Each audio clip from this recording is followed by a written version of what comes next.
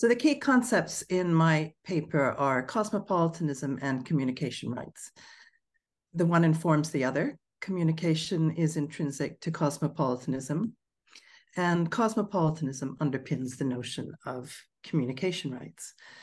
And those are the right to be informed, the right to inform, the right to privacy, and the right to participate in public communication, which I've operationalized in my research as, in part, the right to be represented, the right to have a voice, the right to be seen. As with all human rights, these rights are said to apply equally to people everywhere, regardless of gender, ethnicity, or class. Article 19 of the International Covenant on Civil and Political Rights protects everyone's right to freedom of expression, which includes the right to seek, receive, and impart information and ideas of all kinds. As you may have seen in the news, the definition of the freedom of expression has been tested in Sweden the last week or so. We're not going to talk about that. UNESCO and other actors at the global level have been banging on about these rights for half a century. Some of you might remember talk of a New World Information Order and the debate over media representation over what was then called the developing world in the 1970s and early 80s. But the question that I want to ask is what they mean in a post-digital context, or perhaps in the context of hybrid media systems, which is the term Andrew Chadwick uses for what I suspect might be the same sort of thing. In the Tashkent Declaration of September 2022, UNESCO acknowledges that information today is increasingly produced, distributed, accessed, and maintained in digital form, and that the internet and digital platforms thereby play an important role in creating an enabling environment for the right to access information. Okay, but what do universal communication rights mean in a world where millions are displaced and thus lack what Arendt called the right to have rights? To be fair, the Declaration expresses concern about the persistent divides in society in terms of exercising the right of access to information to the detriment of women and youth, as well as Indigenous people, persons with disabilities, and other marginalized groups. That was a quote. And it promises to do something about that, to empower key actors with a view to ensuring that fundamental freedoms are guaranteed online and offline, and to empower citizens and their fundamental freedoms through the development of skills and environments for media pluralism and diversity. I agree with UNESCO that the cosmopolitan ideal of communication rights has been challenged by technological developments, and what's not to like about its promises and ambitions. To be honest, however, I find the generalizing, universalizing nature of the philosophical regulatory discourse on these rights to be problematic. What does it even mean? And in moments of particular desperation, I find myself thinking of the disheartening scene at the end of that terrifying dystopian film, Brazil. I don't know if anyone has seen it. In this final scene, the figure played by Robert De Niro, who's supposed to save everyone, meets his end. It's Friday afternoon, and this is the last paper, so I thought I might be permitted to share it. So you have the desperate hero there, delighted to see Robert De Niro rushing to his aid. He gets covered with all these papers, and when the hero, you might recognize as a young Jonathan Pryce there, takes all the papers away, there's nothing there under the paper. This is, for me, an academic's anxiety dream.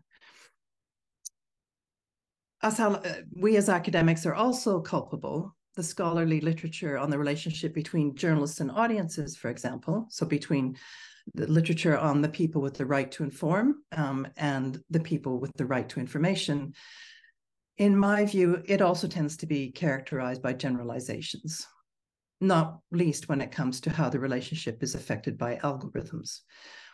And it seems to me this does not often fit well with empirical realities on the ground.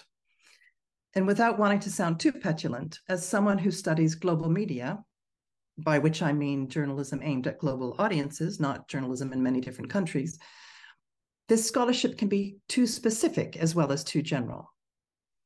Britta's already mentioned methodological nationalism, and in fact, I think it was mentioned at the very first keynote last week.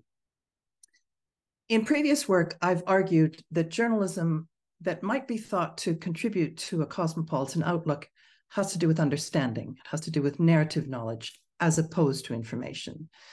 The Anglo-Saxon ideal of objective information relayal that has long dominated our way of thinking is something that I would actually put in opposition to narrative knowledge. And even though there's plenty of evidence that objectivity has always been a mirage and has become even more elusive in an age of information warfare and disinformation, this ideal is like a zombie. It just won't stay down. So, okay, let's leave understanding and engagement aside for a moment and let's go with information instead. I can do that. But what is it? What is information in a post-digital setting? And how is it to be distinguished from data? And what about its free flow? Do we really want that? This is one of the voices that can be heard at gatherings of tech activists like ReDICo. I think it's a helpful problematization of the elision between information, knowledge, and data. It's a long quote, so I'm not going to read the whole thing out. In fact, I'm going to go straight to the next slide. For those of you who may be unfamiliar with ReDICo, it's an annual summit. Its participants refer to it often as a summit, associated with an NGO called Access Now, which fights for human rights in the digital age by combining technical support with policy engagement. And it focuses on privacy, freedom of expression, digital security, and net discrimination. The year that a young colleague and I monitored ReDICo, there were almost 8,000 participants from 158 countries. So ReDICo is one place you can go if you want to learn about empirical realities on the ground and see how they fit with the universalizing and often abstract discourse on communication rights. So what can we learn about the right to privacy in post-digital settings by listening to tech experts at ReDICo? One thing we can learn is that the right to information and the right to privacy are entangled, and that the question of whose rights prevail is contested, although perhaps not as much as it should be. The right to information is something at the heart of big tech's business model, namely its right to information about us. What's described here in the quote on the slide is something we all know, of course, even if we carry on providing that information free of charge to the tech giants.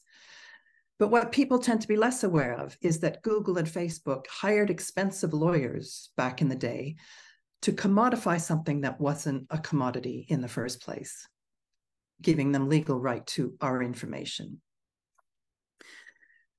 We do have a choice, those of us in the Zoom space, especially those of us who live under GDPR.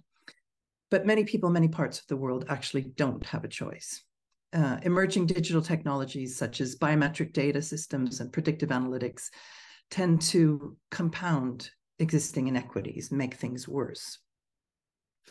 People's right to privacy is not just violated by global capital, it's also violated by governments everywhere. Here in the North, but perhaps especially in the global South.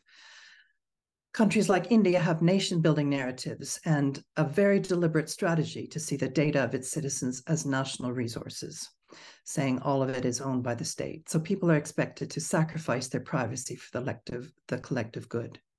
But it's also threatened by the well-meaning, by humanitarians and social workers, for example. What I learned about the right to privacy in post-digital settings by listening to tech experts at ReDICo is that it's a first world privilege and luxury to even be talking in such terms. Not everyone has the luxury of insisting on privacy. If you're already invisible and risk being excluded from the resources that will keep your family fed and healthy, how valuable actually is the right to privacy? So it's a matter of unequal conditions within state boundaries. But of course, it's also a matter of unequal conditions in a global context. So be it the universal rights referred to in abstract policy declarations or radical proposals made by tech activists from the global north in general and Silicon Valley in particular, that individuals should be able to sell or not sell data about themselves as they choose. Such discourse is out of sync with the empirical realities of really marginalized groups. The voices raised at ReDICo were themselves appropriated as data by me and my research colleagues as part of a project on informational inequality. The point of departure of the project is that what we get from our news media is never just information. Obviously, there's a play on words there. The point of departure is that information to a democracy is like drinking water to a human body. You need it to survive, but if it's polluted, you get sick and it can lead to death. But there's also an idea here that as just with human health, the health of democracy, technological advances can be a boon or a bane.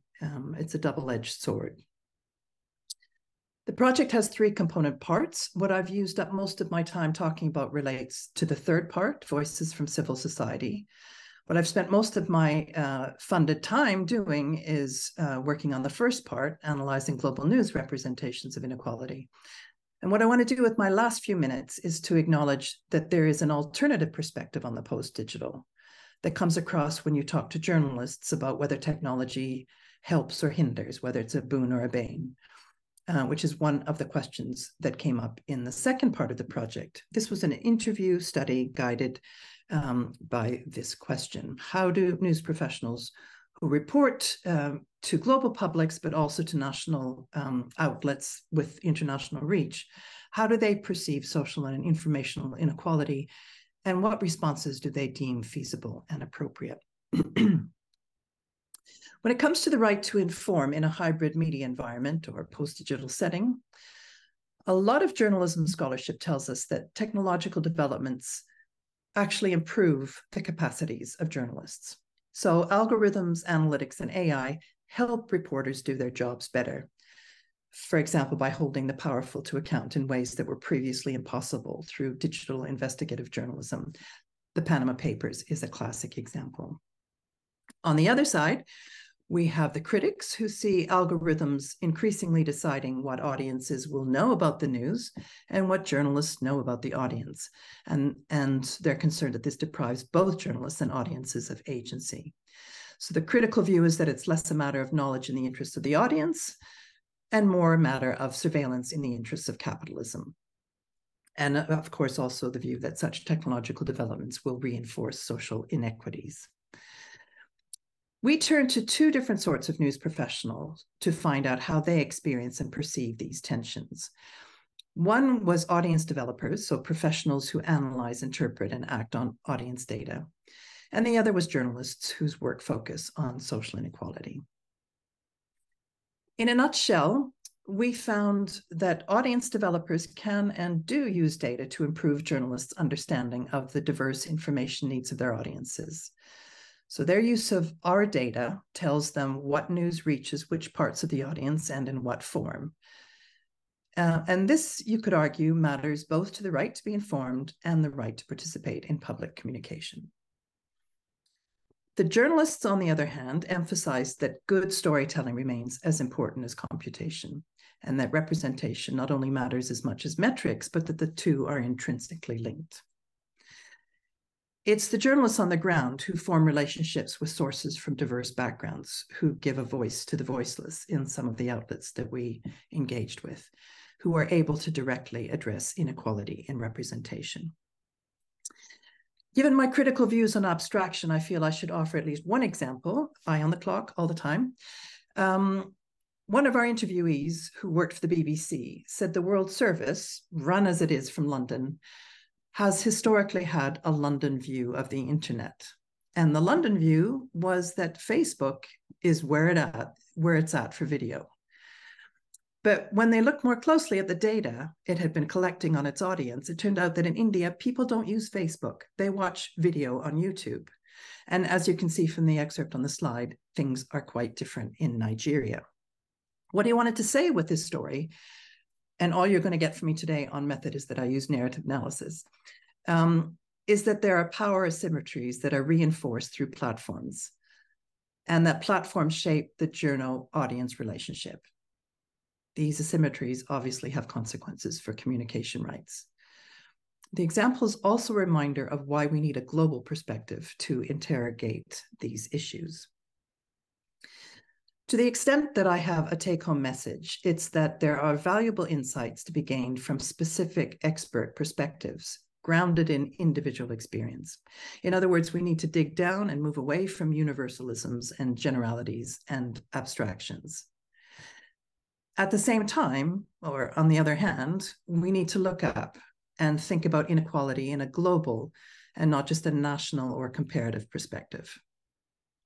That said, I do still want to hold on to the concept of communication rights because without it, it's difficult to connect the dots, to connect the experiences and perspectives of regulators at the global level, journalists who've shouldered the task of giving a voice to the voiceless, news professionals who engage with audiences that are not defined by their national moorings, the people with the tech savvy to know where technological development can lead us, and who meet to discuss a way forward that's in keeping with the cosmopolitan worldview, however defined, and us, whether our primary identity is that of scholar or simply inhabitants of a post-digital world.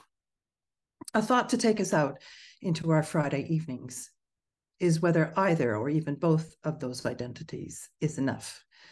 So I'd like to give the last word to a person from the other end of the planet from me, Herman Wasserman, a South African professor. This quote from something he wrote in 2019 pulls these many threads together nicely, I think, where superficial debate, voyeurism, mining of data, and extreme speech threaten to overshadow the potential of new platforms to make connections, foster community, and provide alternative perspectives. The monitorial detached stance is not an adequate ethical response. Thank you.